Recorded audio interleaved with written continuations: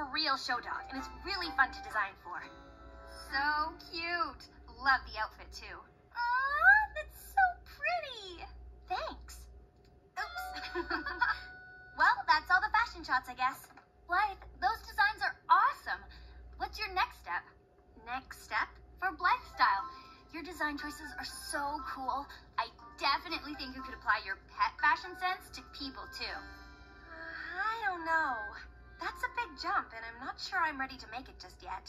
Oh, I think you could totally nail it. I mean, people are a kind of animal too, right?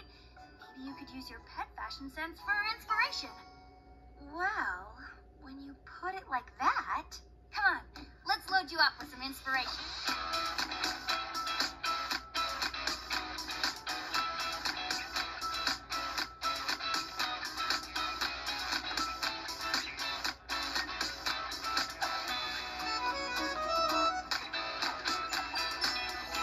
Now remember, Blythe, think pets, but design for people.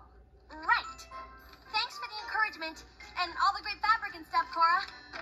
No problem.